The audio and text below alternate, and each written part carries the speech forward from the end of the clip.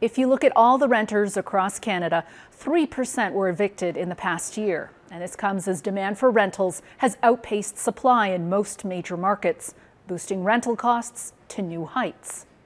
The trend is driven by increasing immigration and home ownership costs that have forced many who would like to buy to rent instead. So it's important to take stock of what's happening.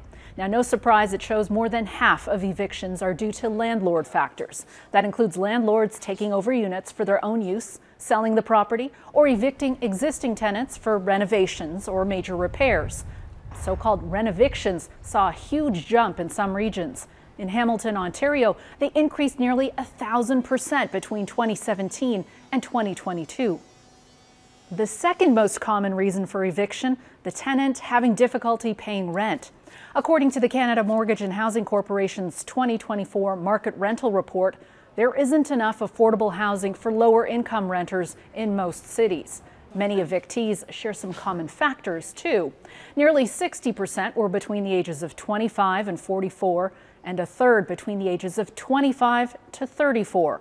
Nearly half reported fair or poor mental health. Nearly a third identified as living with a disability. The federal government is promising a renter's bill of rights in next week's budget, but housing advocates say that based on what's been announced, it's not likely to meaningfully improve affordability for people struggling to make ends meet or find an affordable place to rent. Gaviola, Global News, Toronto.